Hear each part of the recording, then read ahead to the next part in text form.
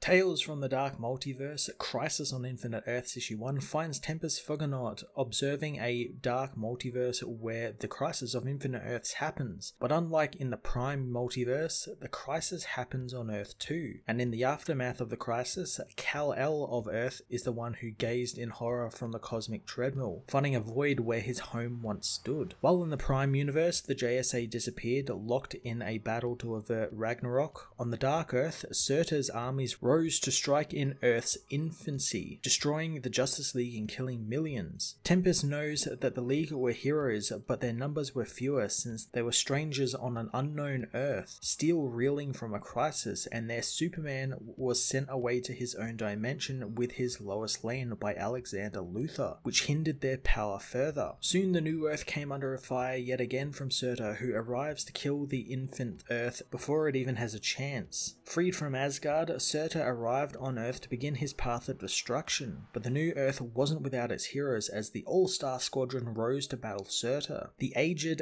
Alan Scott leads the squadron, telling Surtur they've defeated the Anti-Monitor and have defended the world for decades and even reality itself. So what makes him think he can stand up to the All-Star Squadron? Surtur is sure he can, recognizing Green Lantern's symbol, showing Alan the charred suit of Hal Jordan, saying the Lantern spoke big like Alan, so he bit off his ring arm and set his blood on fire. Surtur says, like what he did with Asgard and the Justice League before them, the All-Star Squadron will suffer and they are stupid if they think they can stop him. Alan says that he knows all about Surtur thanks to the Spectre who sent the League ahead of them, but now they are Earth's only defense and they are damn good at putting genocidal maniacs in their place. Surtur spits fire, knowing that if the heroes face him, their friends and family will never stop dying. The squadron race into battle as Surtur uses his sword to kill Hawkman and Silver Scarab, with the team told by Dr. Fate to weep for them later as Surtur continues to kill more and more of the heroes, even using Hawkwoman's mace to behead Dr. Fate. Out of Nabu's helmet grows the Spectre, who confronts the mocking Surtur. Surtur says that why should he mock when he could just feast, biting the Spectre's head off. The heroes on the ground scatter as the Spectre's lifeless giant corpse smashes into the ground, right on top of Dynamite and TNT, whose power is unleashed in their deaths in a huge explosion which kills Robin. Surtur soon confronts Fury, telling the scared woman that once her bones are charred, killing her mother won't be sport, and he's already killed a younger, stronger Wonder Woman. The squadron's Wonder Woman's invisible jet soon arrives, and Diana crashes it headfirst into Surtur, thrown from the crash, where she is helped by a Green Lantern, telling the hero that everything is far from okay now. Despite the explosion, Surtur's jaw is the only thing that is damaged on the being, and he is still able to unleash a torrent of hellfire. Nuklon is burned by the fire as Superman tries to protect Wonder Woman, but the fire burns even him and even kills Diana, turning her to ash. The injured Clark tells the dead Wonder Woman that in her and everyone else's name, he will make sure Surtur will fall. Power Girl tells him that he's wounded and he can't win this battle, but Earth needs Superman to win this war, so he needs to go and she'll buy her cousin some time. Clark says that Supergirl already did that and she died, and he cannot let that happen to Power Girl as well. Power Girl says that Kara Zor-El knew what her cousin meant to the world, and Kara Zor-El is no different from her otherworld counterpart. Kara says that this is a job for Power Girl as she battles Surtur, killed in the fight. Surtur proclaims himself victor over the heroes, telling what heroes still live to stay hidden in their holes and live what little life he is willing to afford them. And if they are smart, they will not impede his march across the world. Elsewhere, Starman hides what's left of the heroes in the Perisphere, which is protected by Johnny Thunder's Thunderbolt and his Cosmic Rod. The small group of heroes regroup, mourning the loss of their many friends and family members. Johnny tells his Thunderbolt to hold it together since the heroes are counting on him, but Starman tells him the whole Earth is counting on them all, and if there's one thing he knows about the Justice Society, it's that they are survivors. Clark says that all this happened so fast, and while he lost Krypton, he was never there to watch that happen, and he hasn't seen death on this scale ever. He wonders what happened to him since he fought and people still died, wondering whatever happened to the Man of Tomorrow. Lois tells him he's standing right there with her, and if there's anything she knows, it's that Kara is still out there, since stubbornness runs runs in the family. But what doesn't run in the family is self-pity, reminding her husband to keep his chin up since he will get up and show Surtur who he is and who he's been for the last 50 years, Superman. Clark tells his wife she always knows how to catch him as Sandman looks at Sandy's mask, remembering when he came along after Diane's death and how it meant he never had to face nightmares alone again. But now he knows that was all just fantasies, and after today there will be no need to dream of future horrors since the Sandman lives in a nightmare all his own. Johnny Thunder meanwhile comments on how Ted Grant is now more bandaged than man, but Ted tells him that it helps him remember the last fight and get ahead of the next one. The thunderbolt stirs in Johnny's pocket as he talks about being one of the last to be standing, never thinking it would get this far for him, and while he knows none of them are kids anymore, it sure feels like it, since what good is a JSA mascot against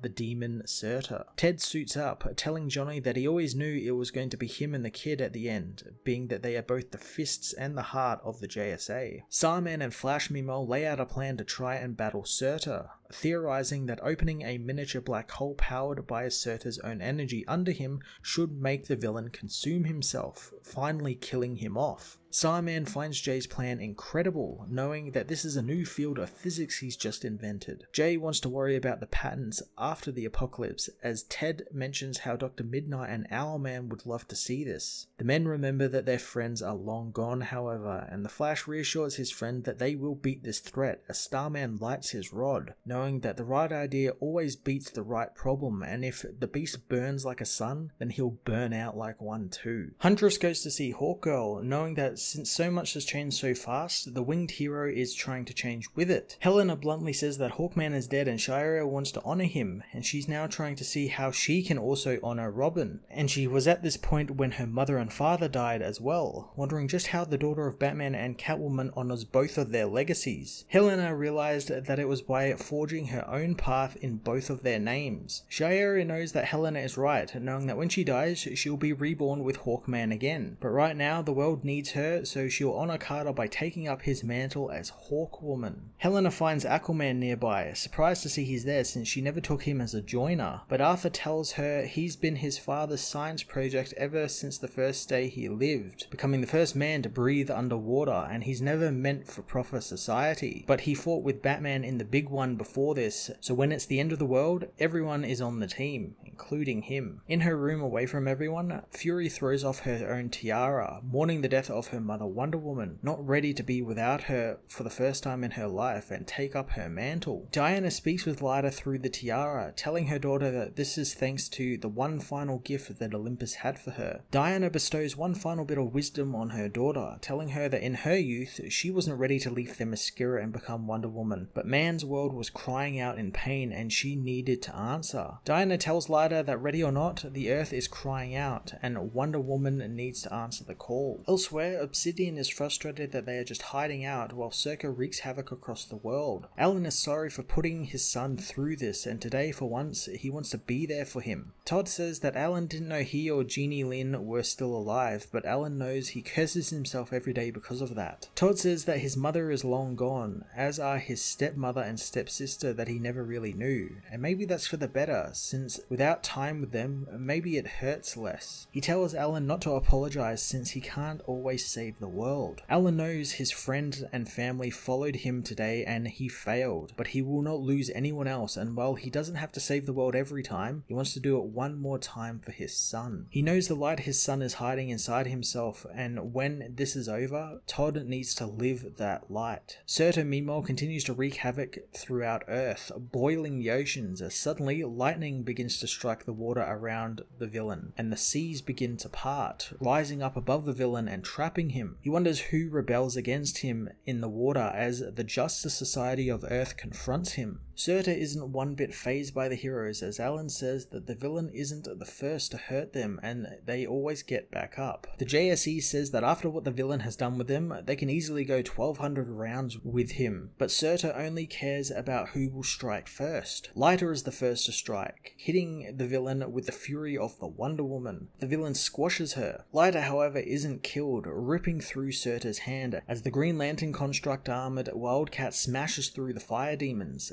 thanking Alan for making him feel the best he's ever felt in years. He calls for Johnny to join in, wondering what the man is doing, as Johnny tells the Thunderbolt that it's time to help out. But the Thunderbolt is scared. Johnny says that the Thunderbolt has something the Spectre and Dr. Fate didn't have, heart, and his best friend Johnny Thunder. Activating his belt, Johnny is covered with the Thunderbolt's energy, which becomes an armor for the man, allowing him to join Wildcat as they rip through the fire demons. While the heroes battle the demons, Wesley is bitten by one of them. He manages to kill the demon with Aquaman's help, as the hero tells the dying man he bested the demon in a moment of terror, having shown them their fear. Aquaman uses his telepathy to call 3 giant megalodons to attack Surtur, injuring the demon, who doubles over in pain as Power Girl shoots out of his gut. Power Girl reunites with Superman as the Flash intends on initiating his black hole plan, speeding round and round the villain as Starman and Green Lantern hold Surtur in place. The plan begins to work and small black holes begin forming on the villain, eating away at his flesh. Surtur finds this all rather impressive for a bunch of Midgardians, but he manages to raise his sword,